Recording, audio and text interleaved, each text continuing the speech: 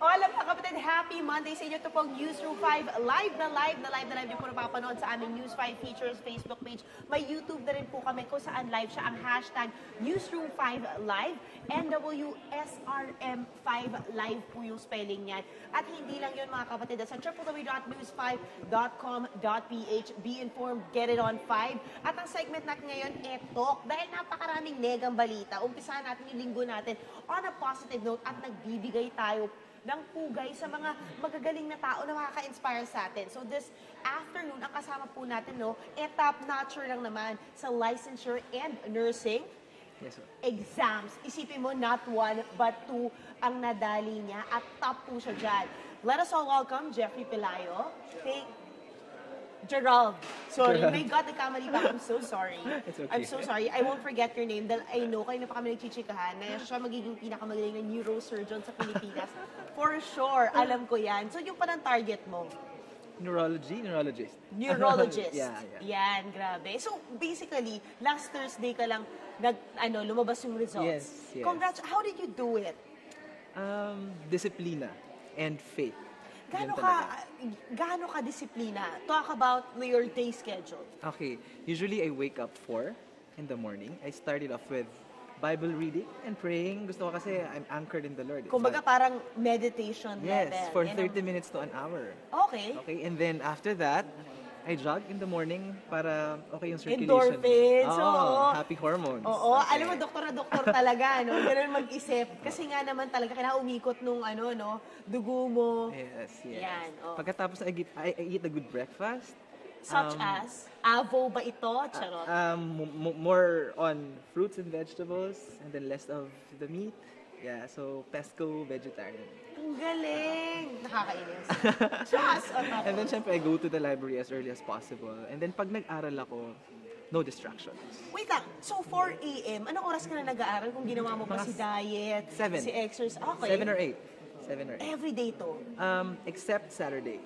Kasi from sunset ng Friday until sunset ng Saturday, that's a Sabbath for us, the Seventh-day Adventists. So we don't do any secular activities. We go to church, we sing, and then we study God's Word and extend community service. Wow! So rest for 24 hours. Galing! So you can rest your brain too. Yes, because science and Bible talks about the need of the neurons to take a rest. And that's important. Kaya, yes. diba, you don't also na nire-recommend sa inyo, lalo yung mga estudyante ngayon na nanonood o kung nag-aaral kung ano man, na pinupurga nyo yung utak nyo. Kailangan yung pinahihinga nyo talaga. Yes, kailangan yun. Kasi, hindi ka umiinom. Hindi, no vices. I don't drink, I don't smoke. I don't drink coffee. Gusto ko natural. Hindi ka nagkakape. Nagtsatsaa ka ba? Hindi, masyado. Oh my gosh, hindi ka nag-iced tea? Hindi masyado. Masyadong scientific na itong approach na to, guys, ha? Too much na ito. Charot. Alam mo, sabi ko sana, kasi syempre, di ba, pag inspiring ang story, gusto mo i-pattern yung sarili mo na, kaya ko yung 4 a.m. Kaya kong tumakbo. My God, di ko kaya hindi magkape. At pesco vegetarian, medyo tricky yan. Pero alam mo, it super makes sense. Okay, and then your Sunday, how is it like? Sunday, usually pag Saturday night and Sunday, socialization. I go out with friends. Galing! Until what time? Basta hindi ako lalagpas ng 11. Kasi kailangan 11 o'clock, tulog na ako. Enough rest. May jowa ka? Meron. So, paano yun? Tulog din siya ng 11. Tulog din siya ng 11? Because she's also Seventh-day Adventist, so we go to church together. We have the same schedule. Okay, tama nga naman. Tama rin, schedule, tama. Yan, tapos? Tapos yung isa pang technique doon is, I evaluate myself every now and then. I mean, test yourself. Hindi pa pwedeng basa ka lang ng basa. That's passive learning eh. Alam mo, favorite kita, kasi lahat ng matatalinong guest namin, na iba na nag-top-notcher, lagi sila, aral, discipline, ganun. Gusto ko, yung iniisa-isa mo, kasi it makes sense. Why you're like that, di ba? It's a habit kasi. Parang parang it was effective for me since nursing. Kaya na-apply ko hanggang ngayon. Oh my gosh. And from nursing, you knew you wanted to be a doctor. Yes. Kasi alam ko yung nursing will teach me to be extra compassionate, and to give May extra ganon. care. May ganon, Oo, be. parang- May pa-emotional ano. Parang preparatory siya So, for medicine. let me guess, inaral mo yung 5 levels of intelligence. Ganyang level ba? Yung tipong kailangan physically fit, emotionally fit, mentally fit. May mga ganyan di ba? Spiritually fit, may mga ganyan, di ba? Kaya holistic. Yun yung goal. Holistic? Yeah, holistic. Kakainis. Baka nag-yoga ka rin. Trust. Di masyado. Oo, kasi More tumatakbo ka na physical. And then, you said you evaluate yourself. How do you evaluate yourself? When do you evaluate yourself? Actually, pag napapagod ako, gusto kong magsagot ng tanong. Kasi parang na-excite ako magsagot ng mga tanong. To evaluate myself kung natutunan ko ba yung concept na to. Ikaw ba nagtatanong sa sarili mo? Meron kasi mga like end of the chapter exams or Oh! questions. Ayun. So, yun yung parang way ko to evaluate myself. Sobrang galing naman. And then, sabi mo gusto mo mag-doctor at the age of what? Bata pa lang ako, gusto ko na maging doktor. Oh my God, do you come from a family of doctors? I'm the first doctor of the Oh family. my gosh. And that's an May inspiration. pinanood ka bang cartoon o ano? Actually, si Ben Carson, yung pinag-usapan natin Oo, kanina. yung pinakaunang nag-separate ng Siamese twins. Yeah, he's Seventh-day Adventist. Also, kaya marami kaming Ang exposure. galing. Sabi ko, if this person with a humble beginning can make a difference in the life of this family and these patients, gusto ko maging ganon. And you will be. I Right? pray. Oo. How tedious is the process para, because you were telling me earlier na mag-specialize ka in neuroscience, tama ba? Yeah, neuroscience. And then how will that come about? Like, anong mga proseso yung pagdadaanan mo? Yeah, we have to take series of exams bago po tayo makapunta sa labas. And then, register doctor in the States. Tapos I will apply for residency programs, training programs. Then it will take... Doon, sa States? Doon. Then 6 years. Saan sa States? Hopefully, kung makapasok sa Johns Hopkins sa Baltimore, Maryland. Wow! Yun daw yung pinaka-bongga, by the way. Hindi naman, Kasi one yung of mga those. Oo, yun nga daw, kaya nilang paghiwalay yung Siamese twins. Ganun daw sila kagaling. So, cream of the crop talaga, di ba? So, after that, are you going home sa Pilipinas? I'm coming back. And I want to serve kasi my hometown Masbate. Wala pa kasi neurologist doon. Wala pang mga specialist masyad. It will take them like 3 to 4 hours to transfer the patient to another bigger hospital. So, yeah. To think I've been to Masbate a lot of times dahil nga pag election, ano siya, di ba? Ano siya, hotspot siya or something. Yes. Pero alam mo yun, parang sana by now, ma-develop na talaga natin yan. And I think you'll really push the way for that. So, it will take you how many? Sana bumalik ka talaga. Babalik ako. Like 6 to 7 years. Kasi ibang level yung bayad sa ano, di ba? Aminin na natin. So, sana bumalik ka talaga in 6 to 7 years. Sure. But I know naman parang you're a man of your, kumbaga may vision ka talaga. So besides this, ano yung mga, so yung study habits mo, pinag-usapan na natin, yung diet mo, pinag-usapan na natin. Pero how were you like when you were young? Young? Yung parents ko Sobrang kasi. strict ka ba? Sobrang strict ba? Ng parents ko, hindi. Yun yung isang bagay na I'm very thankful about. Kasi they're just supporting me, no pressure. I never heard them tell me, oh, you have to top this exam, this and that. Gusto lang nila, just enjoy life. Okay, pumasa ka lang, okay na. But, one thing talaga na hindi ko makakalimutan sa kanila, yung discipline. 4 pa lang sa umaga, gising na kami lahat magkakapatid. We worship together as a family.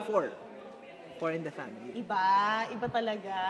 Then discipline na 4 a.m. gising na kami lahat, then we sing, and then we memorize Bible verses.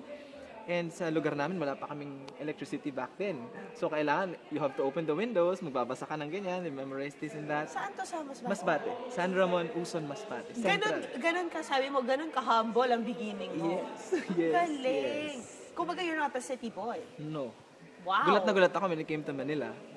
Culture shock ka? Binastos ka ba? Hindi naman. Di ba? Hindi ka ba binastos sa mga classmate mo? Hindi naman. O di ba iba rin ang kultura sa, Ibang-iba. Kasi I went to Cebu for my high school. And then Mindanao College. Okay. And then Luzon for medicine. Oh my Kaya naikot ko sila. Okay. O tapos, And I've paano ka seen- na culture shock? Kasi iba talaga yung college kasi ako. I was with Seventh-day Adventist group of people. So no vices, like we share the same beliefs. Pagdating ko kasi dito, iba-iba eh. Iba? Oo, kaya Ang pagdating mo rin sa States, lalong iba. Hindi rin sila naniniwala sa pinaniniwalaan natin. Yes. Kaya I just want to be different and then befriend other people. Ayoko din mag-judge sa kanila. Of course. Ayoko din i-condemn sila. Yes. Parang ano lang. Ikaw, as a disciplined person, para sa mga nanonood sa atin ngayon, shout out sa inyo. Hello, Luzon, Visayas, Mindanao, Middle East. I hope you're really enjoying our very inspiring conversation. Paano ka hindi natitempt I am grounded kasi sa mga principles na tinuro ng parents ko. Galing, Naalala ko nasa sila lahat. upbringing mo. Kasi simula pa bata, ganun na kami. So kahit saan kami ilagay, I know the discipline, the values that you have instilled in Ang us galing. will remain. Parang ganun. Wow! And pati diet mo ba? Inano nila? O ikaw lang nakaisip nun? Hindi, kasi yung sa place kasi namin, especially yung mama ko, gusto niya lahat, gulay na lang, and ganon. So parang nasanay na rin yung taste mga kapatid buds mo kasing namin. talino mo? They are all also brilliant. Wow! Like all of us graduated valedictorian in elementary years. Nakakapik na talaga to, Chos. Oo, ito na, mag-ano tayo, fast facts tayo, Sige. para mas makilala pa natin. Ayan. Eto, ano ba yung mas favorite ng isang kagaya mo? Aso o pusa? Aso. Dagat o bundok? Bundok. Araw o gabi? Araw. Letters or numbers? Numbers. Facebook or Instagram? Facebook. Sunrise or sunset? Sunrise. Mainit o malamig? Malamig. Gatas o kape? Gatas. Chicken or beef? Chicken. Adobo or sinigang? Sinigang. Leather or rubber shoes? Leather. Checkered or stripes? Stripes. Bow tie or necktie?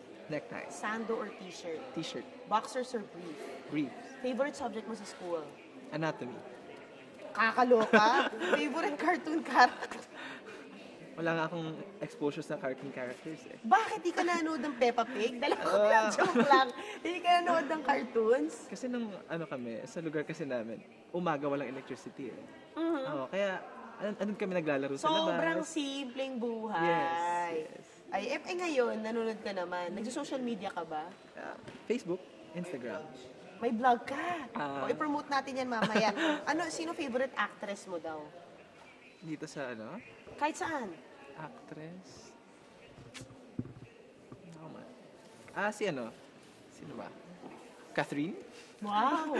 Catherine Bernardo. Bakit? My age? What fascinated you to her? Okay siya. Magaling naman siya mag-act. Yung alam niya kung paano ilabas yung emotion. Marami naman sila, no? Pero baka siya. Ayan. Ano namang tips mo for future mga gustong maging kagaya mo? Tips. First, siguro, whatever endeavors you're in, kailangan you give it your best. Kasi the Lord requires your best. Eh. And to do less than that is actually a treason against Him. And failure to do good to humanity. Second, do not neglect to help others. Ayan, kasi minsan pwede selfish dyan. tayo eh. Pero no? yung give your best sa sarili mo, teka lang. I-work on ko pa yan. Hirap, no? Kasi parang, for me kasi, excellence is just about parang achieving for yourself, parang topping the boards. I don't define excellence as that. I define it as parang the results that you find in the lives of other people that you've touched and changed for the better. That's so true. I agree. Yeah. Yes. And then third, siguro, be physically active. Be sure to achieve optimum health. Para you can serve other people better. And for especially yung mga doctors, practice what you preach. Kasi ang dami ko talaga. Ang dami ko friends nag-yosi. Na doctors. Mas healthy pa ako sa lagay nito. Kaya sana, we walk the talk. Nila. Alam mo, may nakilala nga akong cardio, obesity eh. Natakot ako eh. Sabi, oh my God, hindi ko dadali dyan yung asawa ko. Obesity, tas nakaupo lang. Walk the talk. Walk the talk. And lastly, and the most important for me, make God your first, your last, and best in everything. Because at the end of the day, excellence is parang a habit, it's an attitude, a way of life with God. Galing, gusto ko yan. And i-promote mo na sino gusto mong pasalamatan, yung vlog mo, etc. Gusto kong pasalamatan syempre yung family ko for the support. Papa Rimson, may Mama Linlin, and then my siblings sa California, ate Andun na sila? in New Sila Zealand. doctors ba sila doon? Nurses.